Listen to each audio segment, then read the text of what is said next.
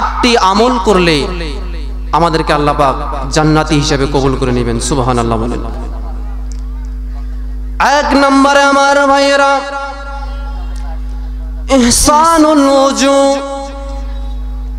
সুন্দর করে যখন আমি আপনি ওযু করব, আমার চেহারাটা আপনার চেহারাটা যখন সুন্দর করে ধৌত করব, ওযু করতে গিয়ে চেহারা ধৌত করতে গিয়ে আমার আপনার শরীর থেকে যে পানিগুলো টক টক করে পড়বে, এই পানিগুলো যখন আমার আপনার শরীর থেকে ওযু করতে গিয়ে টক টক করে পড়বে, আমি আপনি বুঝে নেব সঙ্গে সঙ্গে এই পানি পড়ার সঙ্গে সঙ্গে যিনি আমাদের গুনাহগুলো মাফ করে দিচ্ছেন তিনি কে? আমার বন্ধুগণ, কুরআন মুহাজ্জিলিনা মিনাল উযু। সুন্দর করে যখন আমি আপনি ওযু করব, ওযু করতে গিয়ে আমার আপনার চেহারা যখন চকচকে নুরানি বর্ণ ধারণ করবে, এই নুরানি ধারণ বরণ করতে গিয়ে আমার আপনার চেহারা যখন নুরানি রঙের হয়ে যাবে, এই ওযু করার কারণে কাল কিয়ামতে লক্ষ লক্ষ কোটি কোটি গুণ উম্মত হবে। এই উম্মতের ভিতর থেকে আমার নবী যখন আমাকে আপনাকে ছাঁটাই বাছাই করে নেবেন, কিসের মাধ্যমে ছাঁটাই বাছাই করতে পারবেন? ওযুর কারণে। আমি আপনি যখন সুন্দরভাবে ইহসানুল ওযু, সুন্দরভাবে যখন ওযু করব, কুরআন মুহাজ্জিলিনা মিনাল উযু, ওযু করার কারণে আমার আপনার চেহারা যখন নুরানি বর্ণের হবে, কাল কিয়ামতের ময়দানে এই ওযুর চেহারার কারণে আমার নবী আপনাকে আমাকে চিনতে পারবেন। সুবহানাল্লাহ বলেন। তাহলে কয়টি আমল করলে আল্লাহ পাক আমাদেরকে জান্নাতি বানাই নেবেন? 8টা আমল। তার ভিতরে 1 নাম্বার কি? ইহসানুল ওযু। সুন্দরভাবে যখন আপনি ওযু করবেন, এই ওযু করার কারণে আল্লাহ পাক আপনাকে, এই ওযুটা যদি আল্লাহর দরবারে কবুল হয়ে যায়, তাহলে আল্লাহ আপনাকে জান্নাতি বানাই নেবেন। সুবহানাল্লাহ। 2 নাম্বার আমার বন্ধুগণ, 2 নাম্বার হচ্ছে মান হাফাজা আলা সালাওয়াতিল খামস। যে ব্যক্তি যত্ন সহকারে 5 ওয়াক্ত সালাত আদায় করবে, যে ব্যক্তি যত্ন সহকারে রুকু করবে, যে ব্যক্তি যত্ন সহকারে সিজদা দিবে আল্লাহকে, আল্লাহ পাক রব্বুল আলামিনের হাবিব জনাব মুহাম্মদুর রাসূলুল্লাহ সাল্লাল্লাহু আলাইহি ওয়াসাল্লাম বলতেছেন, ওই ব্যক্তির জন্য জান্নাতের ফয়সালা আল্লাহ করে দিবেন। 3 নাম্বার আমার বন্ধুগণ, তিলাওয়াতুল সূরাতুল কাহফ। যে ব্যক্তি জুমআবারে সূরাতুল কাহফ তেলাওয়াত করবে, আল্লাহর নবী বলতেছে যে ব্যক্তি জুমআবারে সূরাতুল কাহফ তেলাওয়াত করবে, আল্লাহ রাব্বুল আলামিন বলতেছে 1 জুমা থেকে ফিল্লাহ। যিনি আল্লাহকে ভালোবাসবেন, যে ব্যক্তিটা আল্লাহকে ভালোবাসবেন, আল্লাহকে অধিক মহব্বত করবেন, সেই ব্যক্তির জন্য আল্লাহ পাক রব্বুল আলামিন জান্নাত বরাদ্দ রেখে দিয়েছেন। 6 নম্বরে আমার বন্ধুগণ, আমালুল ইয়াউমুল জুমআ। যে ব্যক্তি জুমার নামাজ পবিত্রতা সহকারে আদায় করতে আসবে, সেই ব্যক্তির জন্য আল্লাহ পাক জান্নাত রেখে দিয়েছেন। যে ব্যক্তি জুমার নামাজ আদায়ের জন্য বাড়ি থেকে বের হয়ে যাবে, তার প্রতি কদমে আল্লাহ পাক রব্বুল আলামিন 1000 তাহাজ্জুদ নামাজের সওয়াব লিখে দিবেন। সুবহানাল্লাহ। 7 নম্বর আমার বন্ধুগণ, মান শাবা শাইবাতান ফিল ইসলাম। যে ব্যক্তির পা 2টা ইসলামের জন্য অসুস্থ হয়ে যাবে, যে ব্যক্তির হাতগুলো ইসলামের জন্য অসুস্থ হয়ে যাবে, যুদ্ধের ময়দানে গিয়ে যার পা 2টা অসুস্থ হয়ে যাবে, সেই ব্যক্তির জন্য আল্লাহ পাক রব্বুল আলামিন জান্নাত বরাদ্দ রেখে দিয়েছেন। 8 নম্বরে আমার বন্ধুগণ, মান ক্বালা লা ইলাহা ইল্লাল্লাহু মুহাম্মাদুর রাসূলুল্লাহ দাখালাল জান্নাতা।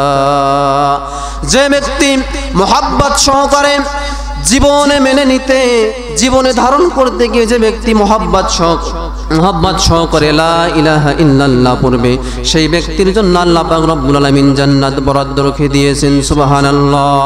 আসসালামু আলাইকুম ওয়া রাহমাতুল্লাহি ওয়া বারাকাতুহু। একটা অনুরোধ আমার রাখবেন আপনারা মাহফিলের এদিক সেদিক যারা অযথা সময় নষ্ট করতেছেন,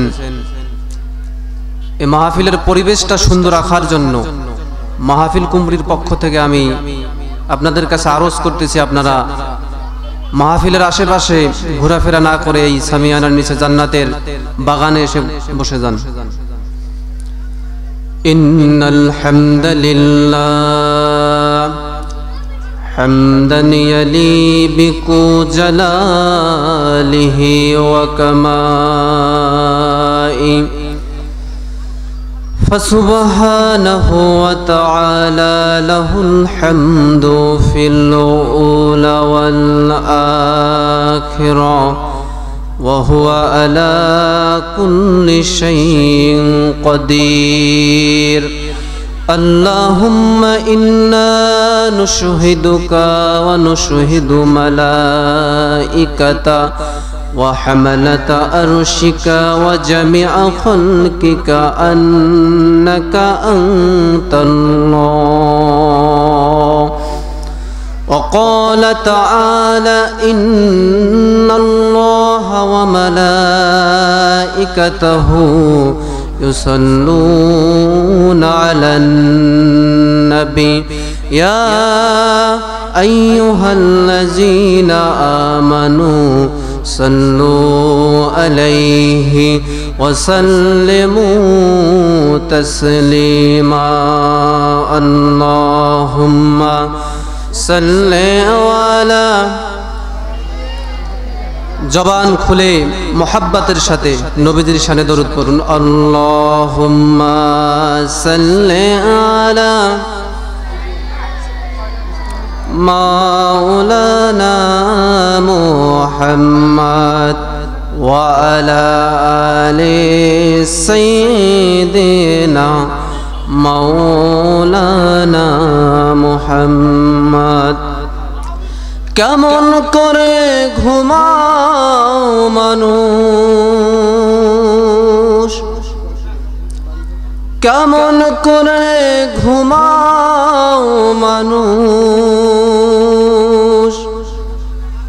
ফজর করে কাজা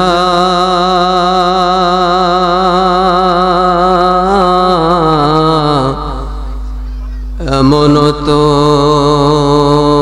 হতে পারে তোমার জোহরে জানাজা। কথা বলেন ঠিক কিনা? কেমন করে ঘুমাও মানুষ,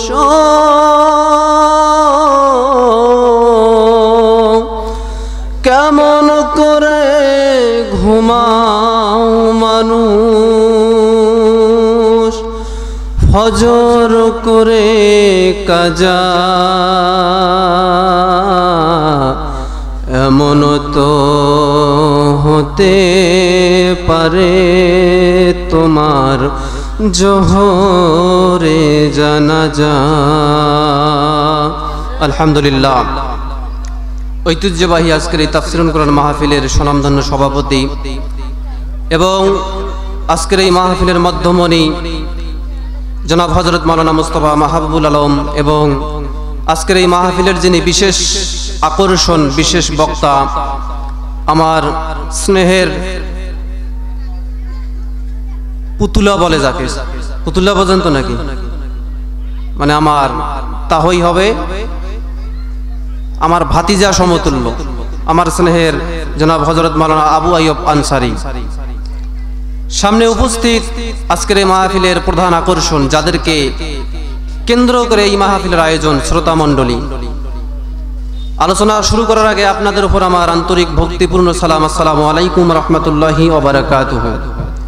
আল্লাহর দরবারে শুকরিয়া জ্ঞাপন করছি যে মহান আল্লাহ পাক সুবহানাহু ওয়া তাআলা আমাদেরকে বর্তমান পরিস্থিতিতে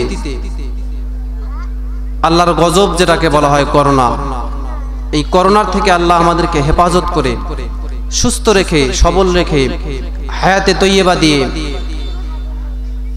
দুনিয়ার সর্ব উৎকৃষ্ট জায়গা জান্নাতের বাগানে যে মহান আল্লাহ আমাদেরকে হাজির হওয়ার, এই বাগানের মেহমান হওয়ার তৌফিক যে মরিব আমাদেরকে দান করে দিলেন, সে আল্লাহর শাহী দরবারে শুকরিয়া জ্ঞাপন করছি। সকলে বলছি আলহামদুলিল্লাহ। লক্ষ কোটি দরুদ আর সালাম মানবতার মুক্তির দূত, মানবতার মহান নেতা, যুদ্ধের ময়দানের সেনাপতি,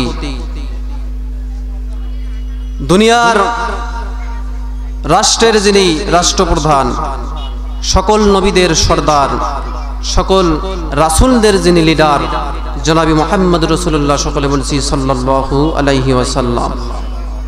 সংক্ষিপ্ত সময় আমাকে মাহফিল ইন্তেজামিয়া কমিটি 15 মিনিট সময় দিয়েছে। এই 15 মিনিটের ভিতরে আমি আমার অগোছানো আলোচনা, সংক্ষিপ্ত একটি টপিকস আপনাদের সামনে তুলে ধরেছি। একটা ছোট্ট আমলের চার্ট আমি আপনাদের সামনে আজকে তুলে দেব। এই আমলগুলো করলে যিনি আমাদেরকে জান্নাতি বানাই নেবেন তিনি কে? আল্লাহ। ছোট্ট একটা আমলের তালিকা আমি আপনাদের সামনে দেব। 8টি আমল করলে আমাদেরকে আল্লাহ পাক জান্নাতি হিসেবে কবুল করে নেবেন। সুবহানাল্লাহ বলেন। 1 নম্বরে আমার ভাইয়েরা, ইহসানুল ওযু। সুন্দর করে যখন আমি আপনি ওযু করব, আমার চেহারাটা আপনার চেহারাটা যখন সুন্দর করে ধৌত করব, ওযু করতে গিয়ে, চেহারা ধৌত করতে গিয়ে আমার আপনার শরীর থেকে যে পানিগুলো টক টক করে পড়বে, এই পানিগুলো যখন আমার আপনার শরীর থেকে ওযু করতে গিয়ে টক টক করে পড়বে, আমি আপনি বুঝে নেব সঙ্গে সঙ্গে এই পানি পড়ার সঙ্গে সঙ্গে যিনি আমাদের গুনাহগুলো মাফ করে দিচ্ছেন তিনি কে? আমার বন্ধুগণ, কুরআন মুহাজ্জিলিনা মিনাল উযু। সুন্দর করে যখন আমি আপনি ওযু করব, ওযু করতে গিয়ে আমার আপনার চেহারা যখন চকচকে নুরানি বর্ণ ধারণ করবে, এই নুরানি ধারণ বরণ করতে গিয়ে আমার আপনার চেহারা যখন নুরানি রঙের হয়ে যাবে, এই ওযু করার কারণে কাল কিয়ামতে লক্ষ লক্ষ কোটি কোটি গুণ উম্মত হবে। এই উম্মতের ভিতর থেকে আমার নবী যখন আমাকে আপনাকে ছাঁটাই বাছাই করে নেবেন, কিসের মাধ্যমে ছাঁটাই বাছাই করতে পারবেন? ওযুর কারণে। আমি আপনি যখন সুন্দরভাবে ইহসানুল ওযু, সুন্দরভাবে যখন ওযু করব, কুরআন মুহাজ্জিলিনা মিনাল উযু, ওযু করার কারণে আমার আপনার চেহারা যখন নুরানি বর্ণের হবে, কাল কিয়ামতের ময়দানে এই ওযুর চেহারার কারণে আমার নবী আপনাকে আমাকে চিনতে পারবেন। সুবহানাল্লাহ বলেন।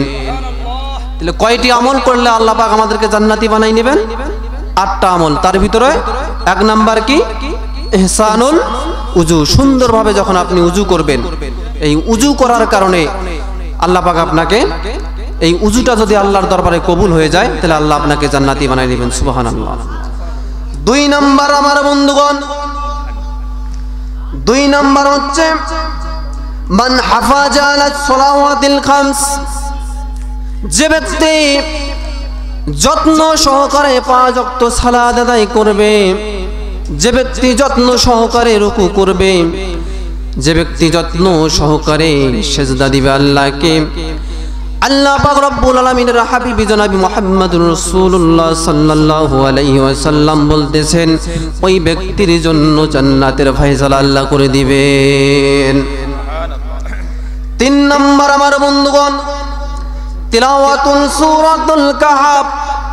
যে ব্যক্তি জুমআ বারে সূরাতুল কাহফ তেলাওয়াত করবে, আল্লাহর নবী বলতেছে যে ব্যক্তি জুমআ বারে সূরাতুল কাহফ তেলাওয়াত করবে, আল্লাহ রাব্বুল আলামিন বলতেছে এক জুমা থেকে ফিল্লাহ।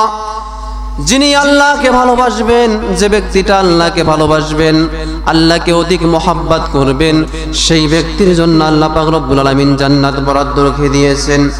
6 নম্বরে আমার বন্ধুগণ, আমালুল ইয়াউমুল জুমআ। যে ব্যক্তি জুমার নামাজ পবিত্রতা সহকারে আদায় করতে আসবে, সেই ব্যক্তির জন্য আল্লাহ পাক জান্নাত রেখে দিয়েছেন। যে ব্যক্তি জুমার নামাজ আদায়ের জন্য বাড়ি থেকে বের হয়ে যাবে, তার প্রতি কদমে আল্লাহ পাক রব্বুল আলামিন 1000 তাহাজ্জুদ নামাজের সওয়াব লিখে দিবেন। সুবহানাল্লাহ। 7 নম্বর আমার বন্ধুগণ, মান শাবা শাইবাতান ফিল ইসলাম, যে ব্যক্তির পা দুইটা ইসলামের জন্য অসুস্থ হয়ে যাবে, যে ব্যক্তির হাতগুলো ইসলামের জন্য অসুস্থ হয়ে যাবে, যুদ্ধের ময়দানে গিয়ে যার পা দুইটা অসুস্থ হয়ে যাবে, সেই ব্যক্তির জন্য আল্লাহ পাক রব্বুল আলামিন জান্নাত বরাদ্দ রেখে দিয়েছেন। 8 নম্বরে আমার বন্ধুগণ, মান ক্বালা লা ইলাহা ইল্লাল্লাহু মুহাম্মাদুর রাসূলুল্লাহ দাখালাল জান্নাতা, যে ব্যক্তি মুহাব্বত সহকারে জীবনে মেনে নিতে, জীবনে ধারণ করতে গিয়ে যে ব্যক্তি মুহাব্বত সহকারে লা ইলাহা ইল্লাল্লাহ পড়বে, সেই ব্যক্তির জন্য আল্লাহ পাক রব্বুল আলামিন জান্নাত বরাদ্দ রেখে দিয়েছেন। সুবহানাল্লাহ। আমার বন্ধুগণ, আমাকে অল্প সময় দেওয়া হয়েছে, যেহেতু আমাদের বিশেষ মেহমান এখানে হাজির হয়ে গেছে, তাই বিশেষ মেহমানকে বসিয়ে রেখে আমার কথা বলাটা ঠিক হবে না। আমি আমার আলোচনা এখানেই শেষ করলাম। আপনারা আমার জন্য দোয়া করবেন, আমিও আপনাদের জন্য দোয়া করব। ওয়া আখিরু দাওয়ানা আলহামদুলিল্লাহি রাব্বিল আলামিন। আসসালামু আলাইকুম ওয়া রাহমাতুল্লাহি ওয়া বারাকাতুহু।